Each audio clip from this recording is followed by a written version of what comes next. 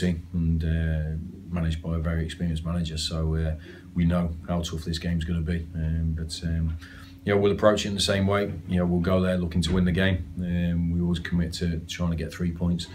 And if we play as well as we did in the second half, especially last week, we give ourselves the best chance of doing that. So, you know, the boys have trained very well this week. Obviously, there's still 2 more days of training to go, but you know, they're in a confident mood, but a determined mood, and you have to marry the two together.